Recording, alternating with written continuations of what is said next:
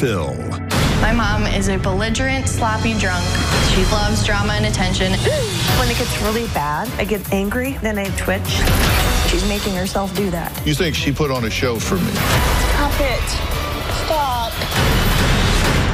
Miss Hollywood, you're gonna have to do better than that. You're shaking and hitting yourself? How is that real, Mom? I shot your hands while we were watching the tape. I don't see any tremor. You're seeing through me, I get it. I was in a national beauty pageant. You went out with the pageant moms and you got wasted. She got to spend her special night cleaning up your vomit. Let's do it. Have a good show, everybody. Here we go. This is a safe place to talk about hard things. Stand by. We'll count you down. I try to be an emotional compass and point you in the right direction. 5, 4. I am not giving up on you.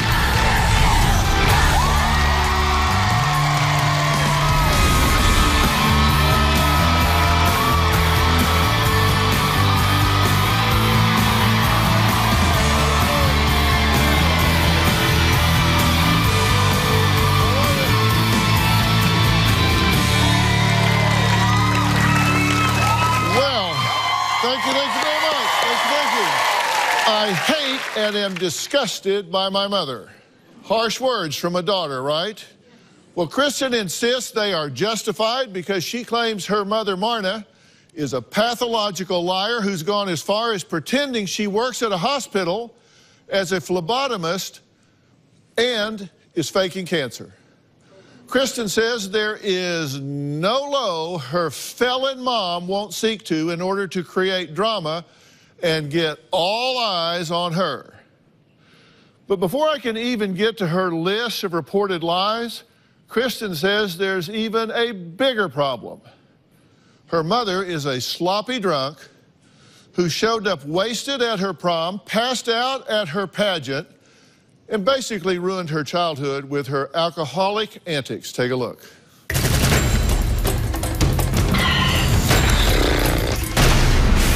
My mom is a belligerent, sloppy drunk who is completely destroying her life.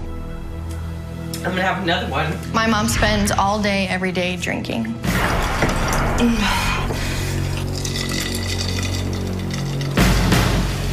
Yep, it'll be fine after this. When my mom is drinking, she is super happy and bubbly and thinks her life is perfect. Or she is completely wasted and angry at everybody. Does anyone know how bad it hurts? My mom is so obnoxious when she drinks. I didn't sign up for this. She loves drama and attention, and the more she drinks, the more that comes out. I've had enough to drink. My hands are shaking. It's crazy. I don't get it. She's crazy. When my mom attends family functions, we never really know what's going to happen because a majority of the time she'll show up drunk. One Christmas, my in-laws were having a get-together and my mom showed up completely wasted and fell out of the car, and I ended up telling her to just leave. My mom has shown up drunk to my kids' birthday parties. My mom would have a pint of vodka in her purse and sneak off to the bathroom and drink. Throughout the evening, she was getting more and more intoxicated.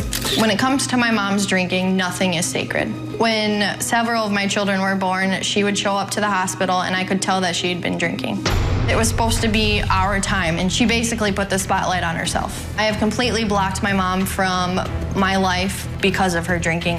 My mom has completely gone out of control. It just keeps getting worse day by day. It just needs to stop. Okay, you're sick of this. I'm angry and hurt. You don't trust why she's coming here, do you? Nope. You think she's coming here because everything is melodramatic with her. But you think this is the biggest stage she's ever had, and she's going to come out here and put on the biggest show of her life. Or it's either going to be one of two things. Either she's going to put on a show or she's going to sit here and cry and throw a pity party, because that's what she does. Before we meet Marna, she allowed us to spend the afternoon with her. Take a look. I've been a chronic alcoholic forever. I drink to forget. I drink to just not feel anymore. I wake up in the morning, my first thing is I look in the fridge or the hiding places to make sure that I have alcohol. And then if I can't find them, then I panic. I drink one of these a day, plus whatever I can find that I forget that I stashed somewhere. And that happens a lot. Liquor store's right over there. Show me your hand. Do they always shake like that? Yeah. All the time? No. It's because I haven't had enough.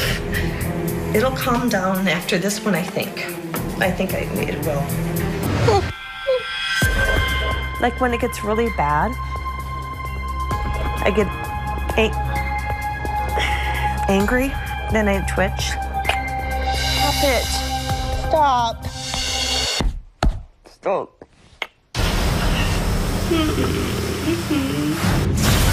Do you drink to fall asleep? Absolutely. How much do you drink to fall asleep? Until I pass out.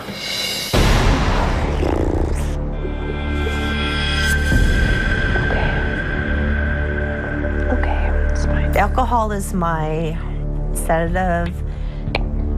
Okay, it's fine. It's okay. It's okay. My biggest fear is that I'm gonna die. I will go and wake up and not remember what day it is.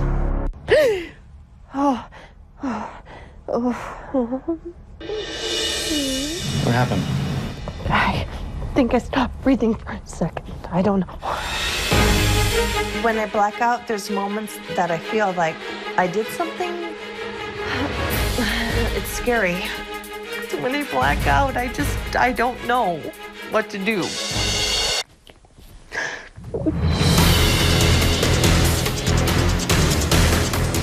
I'm gonna have another one. Is that okay? Putting on a show. You think she put on a show for me? The twitching and like hitting herself in her face and the shaking of her hands, you can tell that she's not really shaking. She's making herself do that. And that's the crap she does when she drinks. Sadly, none of this surprises her daughter, Kristin. She says at this point, embarrassment and disappointment are the only adjectives she has to describe her mother. Because of my mom's drinking, she has completely ruined a lot of great moments that have gone on in my childhood. When I was in 6th grade, I was at a national preteen beauty pageant in Florida. She was crowned Miss Teen South Dakota because she's so cute. The first night that we were there, all the pageant moms went out to dinner. Later that night, I heard a knock on the door, and the pageant moms were carrying my mom into the bedroom and just laid her on the bed. I spent the night cleaning up her vomit. That was one of the great times that I remember in Florida. I was trying to better myself and my education, and she basically took that away from me. One night, her friends had called me and said that they were at a restaurant, and I needed to go pick my mom up because she was passed out in the booth.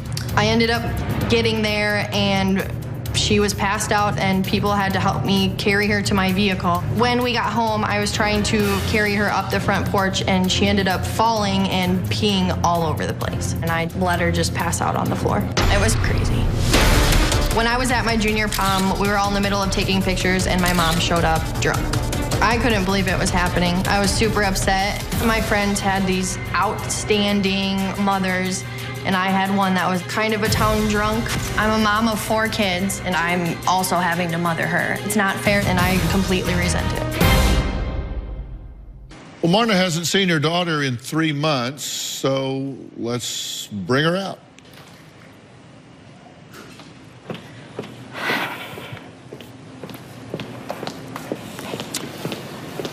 Marna, Dr. Phil. Nice to meet you. How are you? Have a seat right here. Okay. How are you doing this morning? Okay. Are you drunk? No. Have you been drinking? No. When was the last drink you had? I had 2 beers yesterday. 2 beers yesterday. Yep. The 2 20-ounce beers. 2 20-ounce beers yesterday. Yeah. That's all you had yesterday? Yeah. Why? Because I knew it was coming here. So you'll drink a liter of whiskey a day, a big bottle a day, and then like 5 shots at night when you go to bed? Right. Uh-huh. Yep. And why? To forget, to calm the anxiety. How forthright have you been with us so far from the beginning? I feel that I've been very honest. She's putting on a freaking show. I'm so sick of it.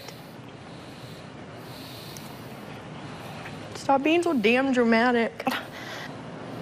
I don't understand why you think I'm being dramatic. Mom, everything you do is dramatic. Did you see those videos? Yes, I saw it. You're shaking and hitting yourself? Really? Stop doing all of this crap. Get your crap together so you can be a part of my life, even if that's possible, because right now it's not. Are there large gaps in your memory? Huge. In fact, the other day, I thought it was Wednesday, and all of a sudden, it was Thursday. Tried to do the timeline with, okay, I went to the store, I drove this, I was driving sober. If you're always drunk, how are you driving sober? On a wing and a prayer. Because you're probably drunk, right? Yep. I would do anything right now if I could just turn a switch and not be afraid and not wonder how I'm going to get through the day. I don't like what I saw. Well, here's how you turn a switch. Let me tell you how you turn a switch. You can't change what has happened. You really can't. But what you can do is you can make choices in the moment. Because your brain is working well enough to know the difference between right and wrong. Are you telling me that you don't know the difference between right and wrong? I do know the difference between right and wrong. So if you were standing in front of a store right now, if you were standing in front of a 7-Eleven right now and you needed money and there was an ATM there or there was a door to the store and you thought, well, okay, I can either go to the ATM and get money out of that or I can go in and rob the clerk. Are you telling me you don't know the difference between it's okay to get money out of the ATM, it's not okay to go rob the clerk? Do you know the difference between the two? Yes, I do. Okay, then you're not insane. Which is wrong, ATM or robbing the clerk? Robbing the clerk. Okay, so you know the difference between right and wrong. Yes. Do you know the difference between the truth and a lie? Yes, yeah. You said on the tape, oh, thinking back about that pageant, she was so cute. That's one of my fondest memories. Did you hear her memory of that? I did. What was her memory of that? Having a mom there, and embarrassment, humiliation. What was her memory of that? Tell her your memory of that again in case she forgot. First night when we were there and you went out with all those moms and you came back to the room wasted and they had to carry you in there. She didn't come back to the room, they carried her back to the room. You went out with all of her friends' mothers, the other contestants, and they had to carry you back to the room, whereupon you vomited all over everything. So your daughter, on a night where she was the center of attention, you became the center of attention because you went out and made a horse's ass out of yourself, and then you came back and vomited all over the room. So she got to spend her special night cleaning up your vomit. And then you sat there on the tape and said, oh, this is such a great memory. I remember the memories. I remember the pictures. I remember the final 2 nights. I remember the final night of the pageant. You cannot be that selfish and narcissistic. I don't care how drunk your brain is. You cannot be that selfish and narcissistic that you are going to completely disregard what she just said. Oh, absolutely not. Tell me what she just said. Embarrassment, humiliation, jealous of the other girls because their moms were there and supporting them. That's not what I said. Well, that's the way I didn't say any of that. Tell her what you said. I said that you came in, or you went out that night with the pageant moms and you got wasted and they carried you back into the room and I had to pick up your puke. That ruined my night, my moment that I was supposed to have. I'd never done anything fun like that, ever. I'm a middle schooler, just becoming a teenager, and that's the crap that you do. And she said you took that moment away from her. I did. You took it away from her. But yet you sat there on tape and said, oh, it was such a fun, because she's so cute. You took that moment away from her. I did. I wish I could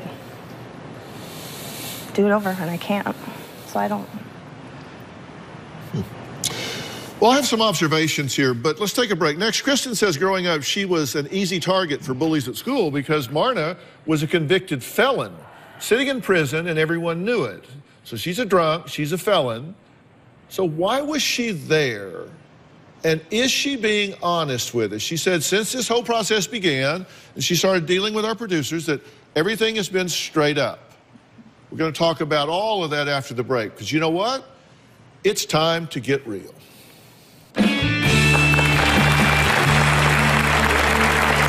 My mom is very untrustworthy. My mom was recently fired from a volunteer organization. My mom told me that she was sick of working there and just wanted to find a new job. I rarely believe anything that my mom says anymore, and I definitely didn't believe this. Not only was she fired, but I've heard that she was stealing money from people at that facility and is under investigation. This is extremely shameful on her part and is super embarrassing for her too.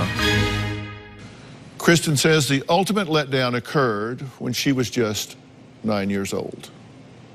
When I was in 3rd grade, my mom was sent to prison. My mom was arrested for embezzling hundreds of thousands of dollars from a travel agency that she was working at. I will never forget the day that I found out my mom was going to prison. I came home from school and my dad and my grandparents were there too. My dad brought me to the bedroom, sat me down, and he started crying and told me that my mom was going to jail. This experience was extremely traumatizing to me. Instead of having a normal Christmas like most families, we spent it at prison. While we were there, we had attended a Christmas program, but instead of it being fun and happy, it was kind of a really sad moment for me. Not having my mom around for over a year was extremely hard. Being so young, I was hoping that nobody would find out that she was in prison. But I had people making fun of me at school. I was completely embarrassed. To this day, my mom hasn't talked about being in prison and actually jokes about it. She's never apologized to me for it. Before my mom went to prison, I thought she was perfect and great, but ever since then, I've never looked at her the same way. So what were you in prison for? Embezzlement. I managed a travel agency, and I misused their corporate credit card for my own personal travel and for family travel.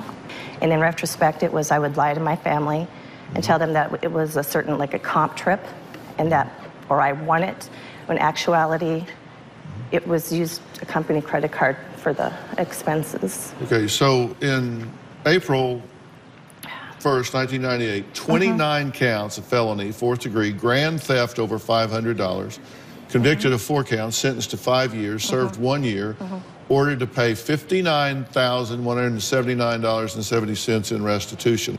She thinks you're not being honest with us. I wanted to take a look at this video of your behavior during the field shoot.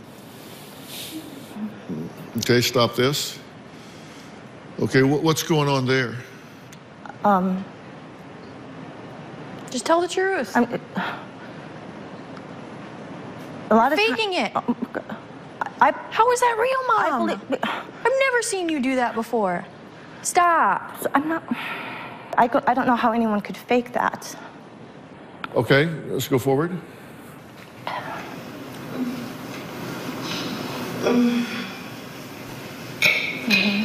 Stop it. Stop.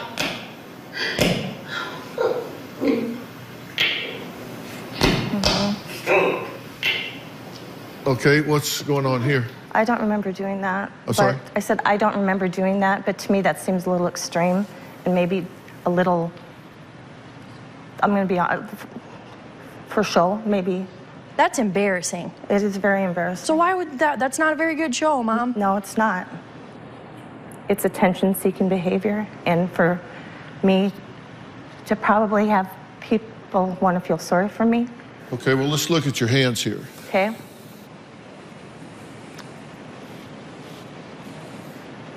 What was going on here? I would say 90% of it, again, self-seeking attention. So interestingly enough, I shot your hands while we were watching the prison tape. While we were all watching the prison tape, I had a close-up of your hands. I shot them for 30 seconds. I don't see any tremor. Miss Hollywood, you're gonna have to do better than that.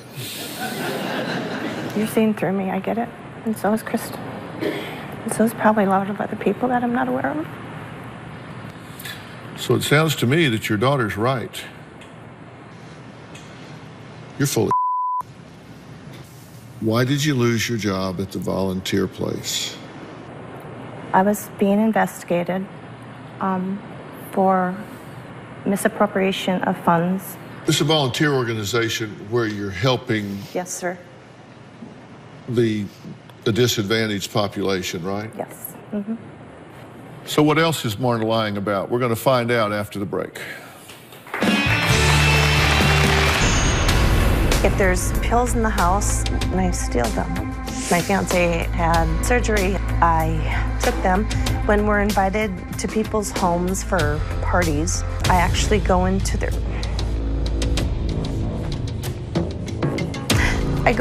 closets and I see what they have and then I take them. I don't actually trust myself in anyone's home right now because that's my motivation. They're having like a dinner party or whatever. My main focus is to go to the bathroom and just dig around and see what they have for pills. And then I steal them. Well, Marna admits to mixing prescription pills into her self-destruction cocktail. Kristin also adds pathological liar to the laundry list of Marna's destructive behaviors. My mom is a pathological liar, and you cannot trust anything that comes out of her mouth. She constantly lies about things that sane people don't lie about. My mom insists she is a phlebotomist at a hospital. I knew it was a lie, so I called the clinic, and the receptionist said that there was no one by that name that worked there. Oh. Snap, crackle, pop. I'm sick of my body snapping. It hurts.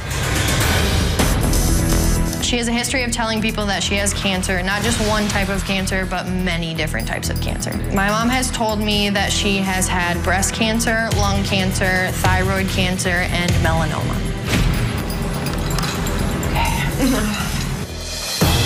When I ask my mom about all of these cancers, she instantly gets upset. Her stories change, her appointments change, her doctors change. None of it is true.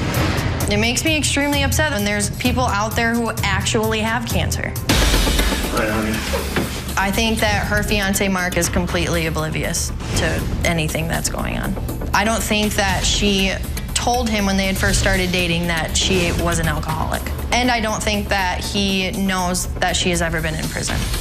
I love you so much. I love you, babe. That's completely unfair to him and all of her other ex-boyfriends. My mom is 100% lying about everything, and she needs to come clean. Thank you for being here. You two have been in a relationship how long? 3 years. 3 years? And how's it going? So pretty rough right now. What's rough right now? Well, I've worked on the road for a year and a half, being gone. It's never great. Leave Monday, come back Friday. Yeah. So that's difficult. Have you been forthcoming with him? No, I have not. Do you know that she's been to prison? Yes. And that's for embezzlement? Yeah. A lot of money. Yes. Do you know that she has DUIs? No. On April 3rd, 2008, first degree, driving under the influence. May 9th, 96, first degree, driving under the influence. She was incarcerated for 60 days for that one. In 95, first degree, driving under the influence. She was incarcerated for 30 days for that one. She's currently under investigation for embezzling again. I did not know that. No, he didn't. Can I look at him for a second? Yeah. All right. Yes, baby?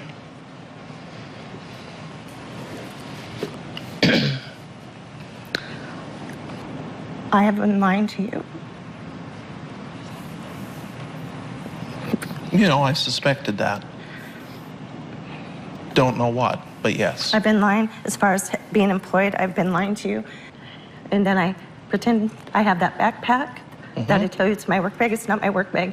It's just stuff filled with stuff to think that you think that I'm working and I'm not. Okay. Another thing I need to tell you. You know that we're missing some things in the apartment. I figured you were involved. Involved in what? I would tell him that I didn't have direct deposit because of whatever reason I made up, and that I would have to get paper checks from work, and then I'd have to go to the bank and then cash the paper checks, which was that was not the instance. So that way, when he would come home on the weekends, I would have cash. But what I did is I slowly started pawning jewelry items of my own first, and then I was running out of money. So then I would randomly go into his jewelry box, and every so often I would take certain valuable jewelry items of his and go to different pawn shops and pawn them for cash. And then there were certain ones that I knew were really, really special to him, so I would just leave that be. And then it got to the point where that one on the top. It was the last one. And I took that one, and that was the last item that we had in the house of any value.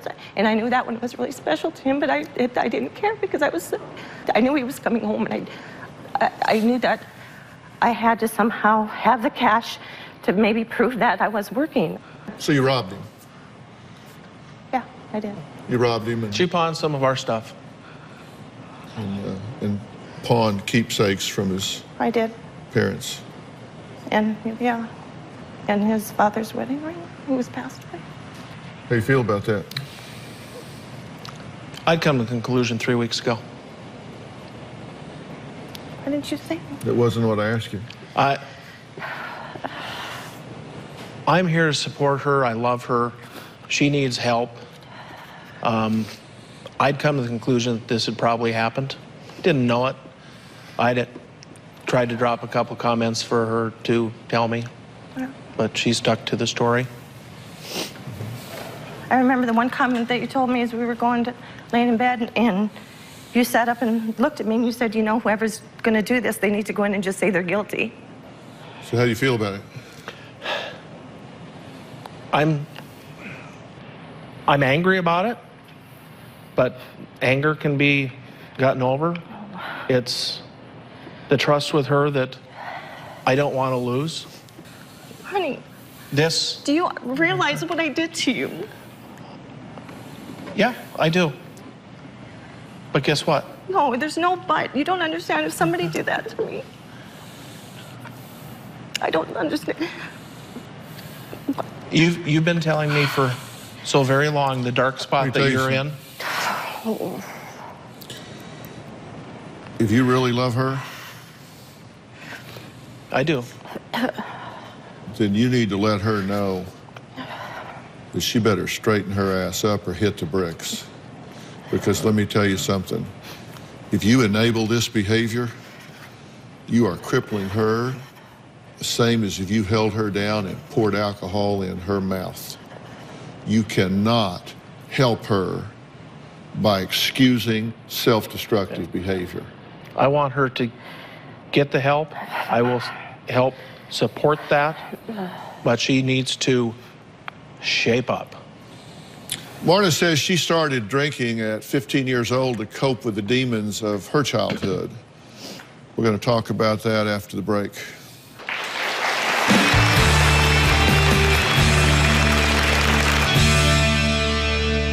I've asked someone to join us on stage here. My very good friend, a good friend of the show. This is TJ Howard. TJ is the corporate director for Origins Behavioral Healthcare. I believe Origins Behavioral Healthcare are the nation's leading dual diagnosis treatment center. I want to tell you something that I think is going on here with your mother. Everybody's got a story. You know, you were adopted, right? Bothers you that your bio mother has never found you. You don't know whether she's looked for you or whether she hasn't. Who knows? But, everybody's got a story. And when you see people that have an addiction, I'm one of those people that believes that these things almost never occur in a vacuum. They almost always occur in what I call a comorbid situation, where they happen embedded with, parallel with certain other things. And if you go in and you treat just the addiction, if you get somebody dried out, you get them off drugs, you get whatever, but you don't deal with their psychological issues, then those psychological issues will cripple them, and they will self-medicate and start going right back to what they were doing to begin with. And that's the basis for you guys doing a dual diagnosis intervention, correct? Correct. You have to treat both parallel, because if you treat one and not the other, then this one inflames, and if you treat this one and not that one, then that one inflames, and either which way, it's a bad situation. You are right to protect yourself and your children from this woman at this level of adjustment. She is toxic, and she is dangerous. Her judgment is impaired. If you think she wouldn't put your children in a car and drive drunk, you are wrong. She damn sure would. And she would be so sorry when they pulled one of their dead bodies out of that car. She would feel terrible about it, and she would get drunk to drown her sorrows. But your child would be nonetheless dead. Protect yourself, protect your children. I'm going to give you an opportunity to get yourself straightened up. That's why Mr. Howard is here. Do you want this opportunity? Yeah. If she doesn't lean into this program, I want to know it. Absolutely. And I want you to kick her ass to the curb. Yes, sir. You got one shot. Yeah. And you need to lean into this. Okay? Okay? All right.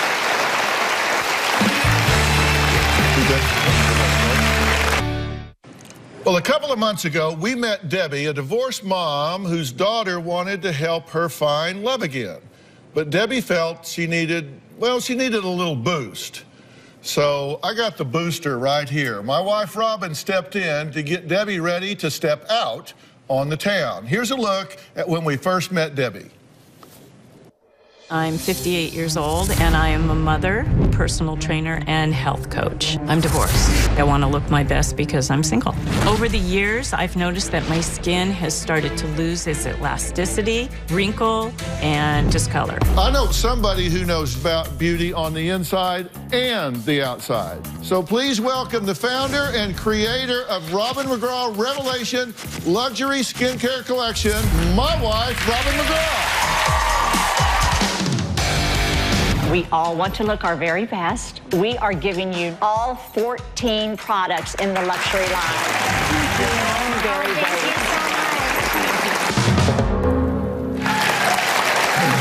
So, how is Debbie doing with both her skin regimen and her social life? Let's check in with her and find out. I was so happy the last time I was here to meet Robin because she gave me these products that have given me confidence. I always say it's never too late to start taking care of your skin, and I believe it's never too early. I really had a lot of concerns about aging in the dating scene, and as I approach 60, things go down. And so I was thinking, what am I gonna do for skincare that will keep me from surgery? And then Robin came along. My biggest problem was sagging skin, like the fine lines that are under my eyes and my neck. Now that I'm using Robin's products, my skin just looks more radiant. I noticed that my fine lines are diminishing and they're less noticeable. Before using the skincare products, I might have been a little hesitant about socializing and going out and feeling youthful. But in the last couple of months, people have come up to me and they tell me that I look a lot younger than my age. I've been complimented by men, so I'm feeling a lot more confident. All right. Oh, I love that. You know, when you look good on the outside, I really believe you feel good on the inside. And don't you agree? Absolutely, Robin. I've been using these products both day and night. I use all the products in the different combinations, and I really, really feel a difference. And I just appreciate that you gave them to me. The Foaming Joy is absolutely the best. I use it twice a day, morning and night. Oh, I love hearing that. See this right here? Test lab for every one of these products. So what the Foaming Joy, tell everybody what that one is. I'm so glad to hear that that is your favorite. It's the #1 product. It's the first one in all 14, and it's the cleanser. So you must use that first, and I love that you use it twice a day, so you use it in the morning and evening. Well, let's take a look at the before and after pictures and see how Debbie's look has improved. Oh, wow. Wow. Dang. That's great. Yeah. Now, you got to feel good about that. I do. Yeah, well, you absolutely. should. Yeah, you definitely should. Beautiful. We also have Tomiko here, who today has been using Robin's products for about a month and loves the results. Yes, let's take a look at her before and after pictures. Oh, wow. So, Tomiko, what's been your experience? I live in Arizona where the climate is dry, and I noticed that her products keep my skin really hydrated. And I love the Foaming Joy. It's wonderful. I use it twice a day with some of the other products, like Deb as well. And the Foaming Joy is so good. Even my 2 daughters try to steal it from me. They do. We can't have that. So Debbie and Tomiko, because you both love Foaming Joy, I put together a perfect complement of products in a set I call Good Morning Sunshine. They are the best way to start your day. First, there's Foaming Joy, then a serum called Vita Boost, and finally, 50 Fierce, a potent moisturizer and SPF 50 sunscreen. And because Robin wants everybody here to look and feel as good as Debbie and Tomiko, everybody in the audience is getting their own Good Morning Sunshine set. If you'd like to get any or all of Robin's luxury skincare collection, log on to RobinMcGrawRevelation.com. RobinMcGrawRevelation.com. We'll see you next time.